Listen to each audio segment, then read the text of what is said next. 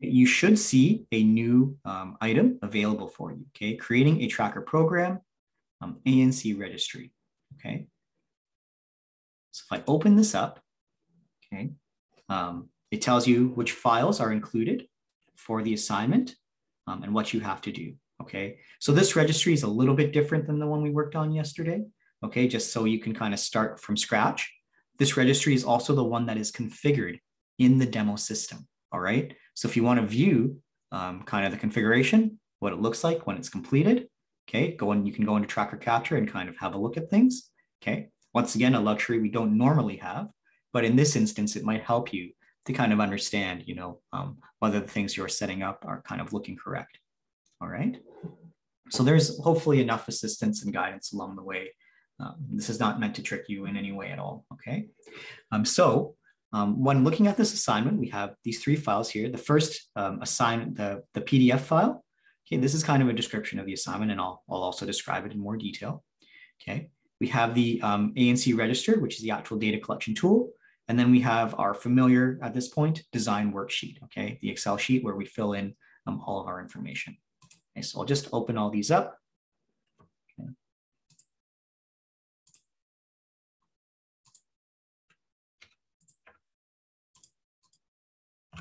Okay, so let's have a look here at the assignment itself, okay?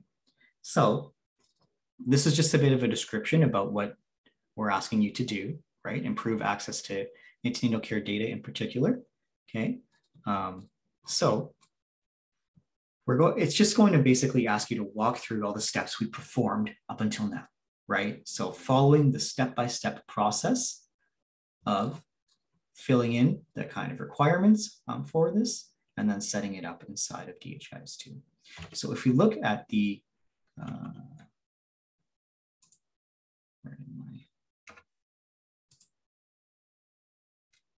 just open up the registry, okay.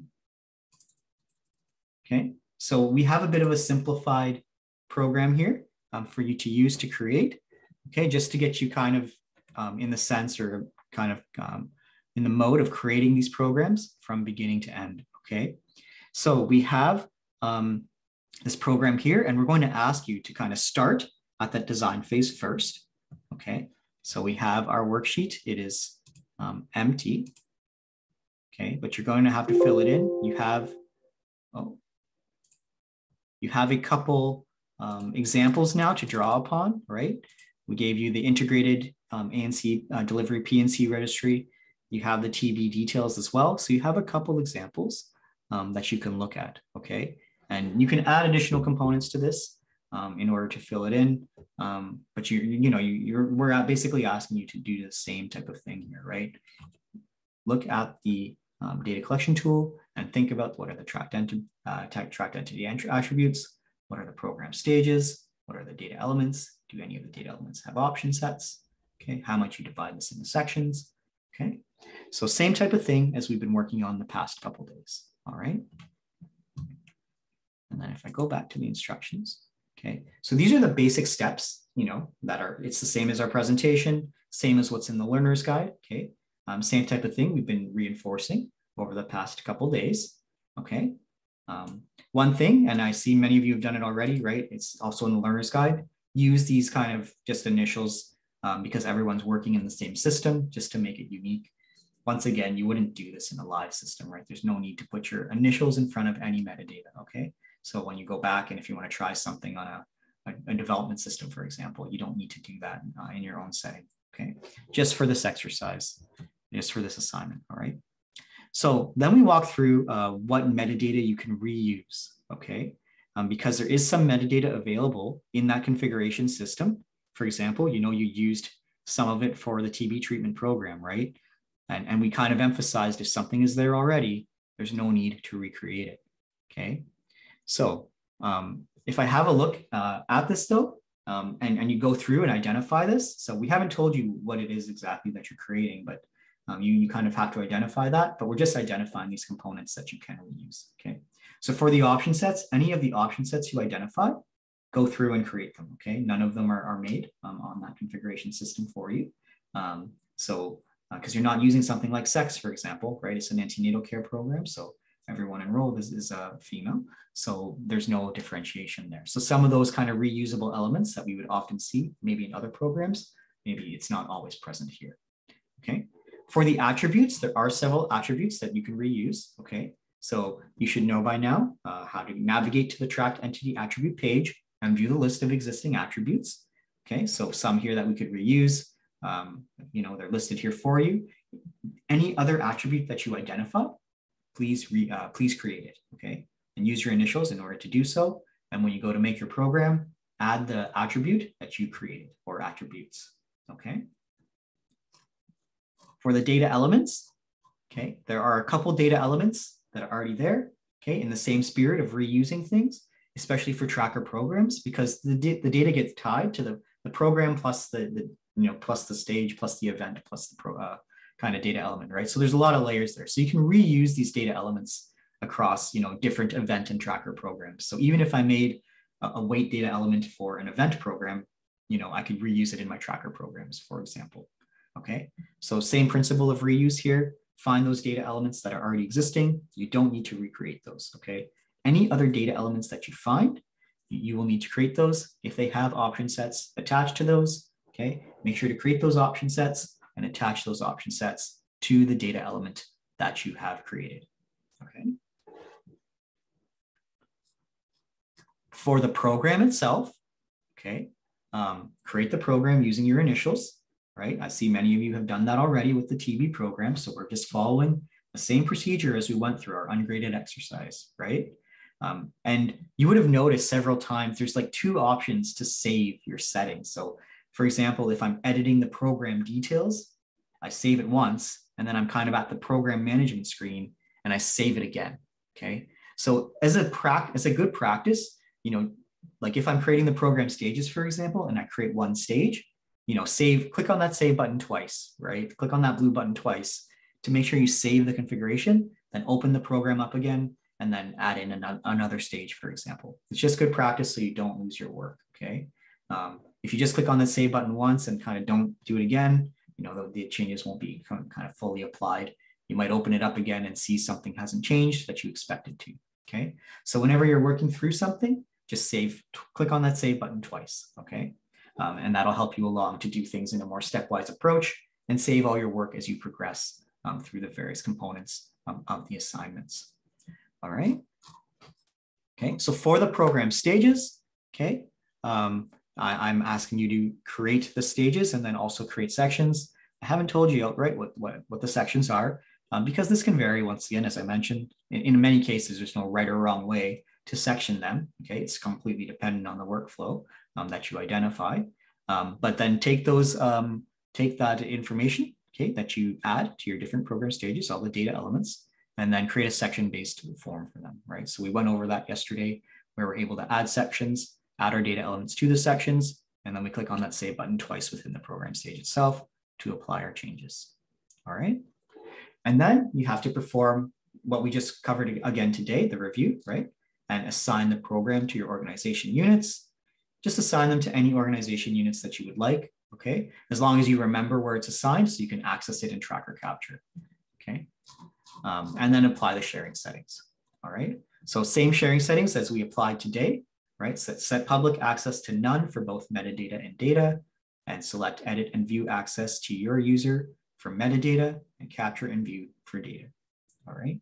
And we'll talk about the sharing settings more. I saw there were some questions about, the different stages and how that works. So we'll cover that a bit more later on, okay? But for today, for today's exercises, to the assignment, just apply the same settings as you apply for the TB program, all right?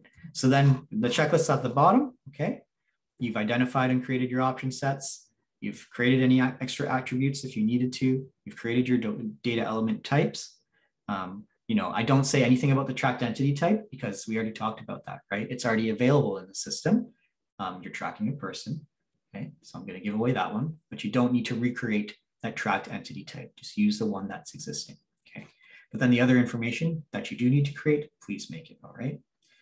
Add your data elements to a data element group, okay? Just generally, that's a good practice to do, both for maintenance, well, mainly for maintenance that deals with tracker programs. Can't really use them so much in analysis at the moment, but hopefully in the future. So, and then follow the stepwise approach to creating your program, right? So we create the program, fill in the details, fill in the enrollment details, add our stages. If there's any scheduling, we add it in. If there's not, we don't worry about it. Okay, we might not know necessarily when people are coming, and then we don't have to have any scheduling component. Then assign the program to your organization units and apply your sharing settings. All right.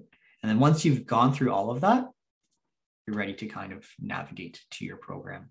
And once again, as I mentioned, you can kind of, these steps 5 and 6, you can move around a little bit, right?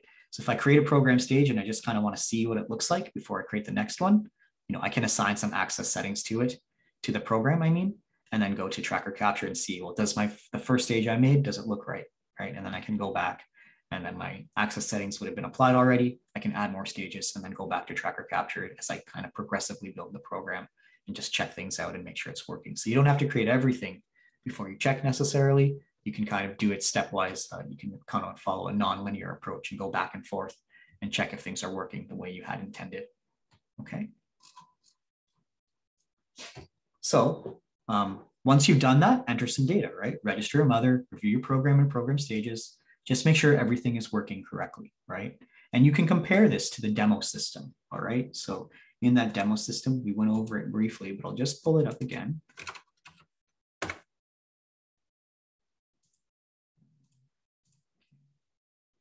So if you go to the demo system and you go to Tracker Capture, it's kind of messed up.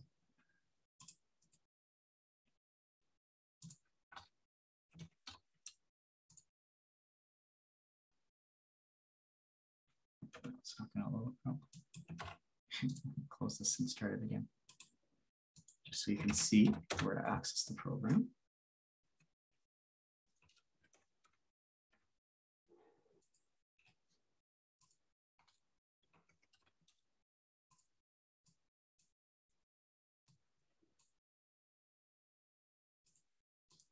Okay, so if you go to that demo system and you just select any of the organization units at the facility level, you have the antenatal care program there, okay?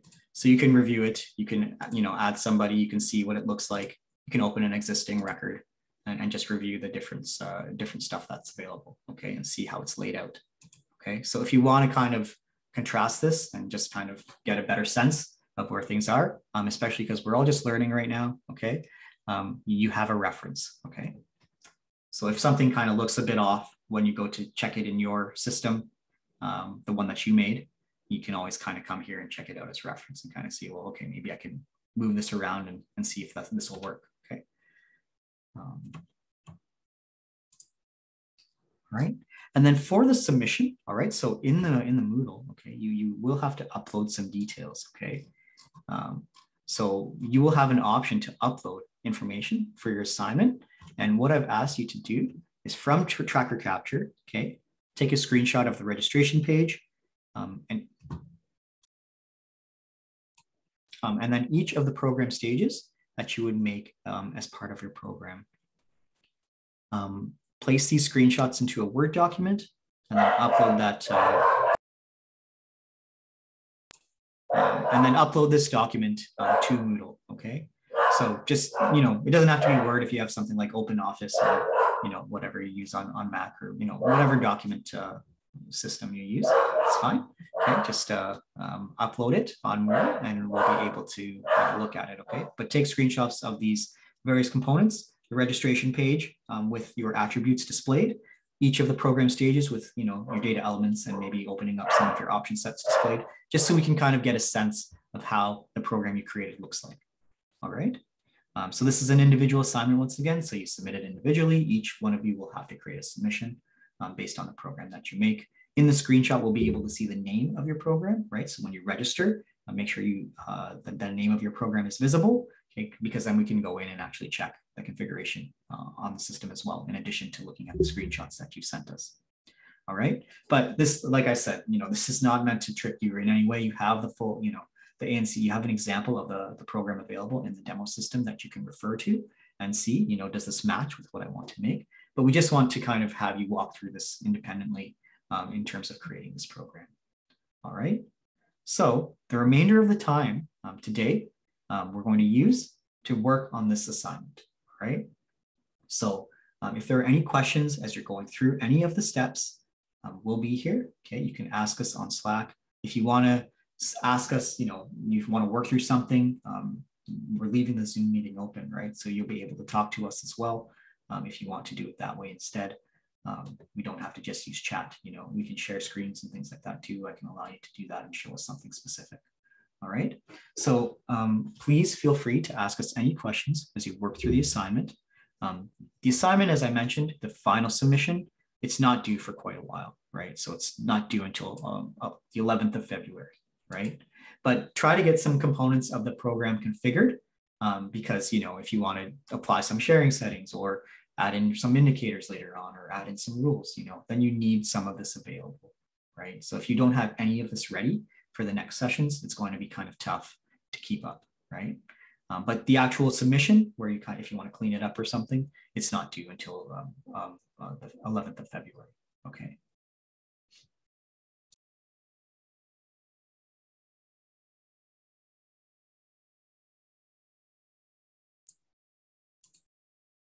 Yeah, so I don't know the exact number of days. I guess it's more than 15 days or whatever. Yeah, so you have some time because all the assignments for the course, we're allowing some time to actually submit them. Okay. But as I mentioned, for this particular one, it's good if you can configure part of the program or try to configure it because, the other assignments build upon this, the other graded assignments, right? So the sharing, we'll be looking at this program in terms of looking at sharing specific stages, program indicators, we'll be making indicators from this program rules, we'll be applying rules, to this program eventually. So it's good if you can have this set up, otherwise the other components, it'll be tough to kind of keep up, okay? So as you're working through this, we'll be here, we'll be available. You're probably just looking through everything now, so it might take a while before some of the questions pour in. But we're around. If there are any questions about anything, please let us know. I know this is not ideal in the virtual environment. Now, if some of you need to drop off too, some of you had asked me about that, okay, that's fine, right? We're here, you can come in and out, no problem, okay? So if you do need to drop off a little bit during this particular time, that's fine, okay? But yeah, we'll be here anyway. So if you want to ask us on Slack or jump back into Zoom and ask us something, feel free to do so. All right. As you're working through this, though, as I mentioned, if there are any questions, let us know. I know this is not the ideal way to do this virtually like this because we can't really, be there and interact with you and kind of check how your progress is going. But we'll do our best, I guess. Yeah. Clarify the submission for anyone who had questions about that real quick. This is what it looks like for you guys, I guess now. So when you're ready to submit the assignment, okay, you have everything in your Word document. Okay, you can select Add Submission. Okay, and then you'll upload your document. Okay, you drag and drop this. So I can just, I don't know, grab some document that I have.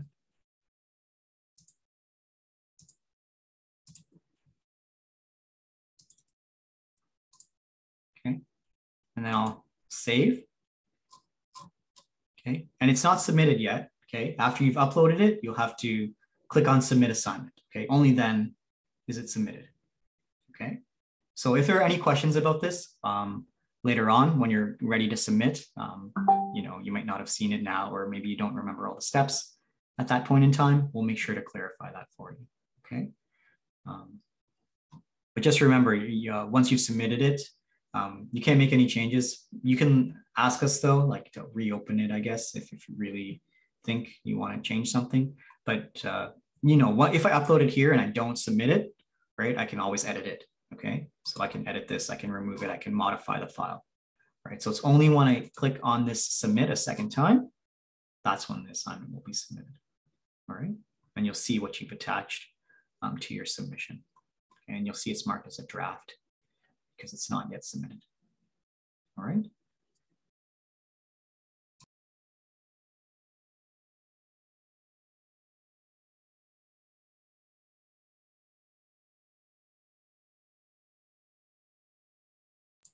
Yeah, so just to clarify, right, the assignment is not due until February 11th, okay? But if you just skip this entirely and don't create anything today, you won't be able to take part in the remainder of the graded assignments, or you'll have a lot of trouble at least, okay? So you don't have to submit the assignment till February 11th, okay? But you need to have part of the program configured to kind of take part in the remainder of the sessions, all right? So you have a fair amount of time now during the session, about 2 hours, at least to get some of the configuration done. And then if you need to do some later on, that's fine. But you know, creating rules, indicators, all that other stuff, it's dependent upon you having a program available. Okay. So please try to work through some of the assignment if you can today.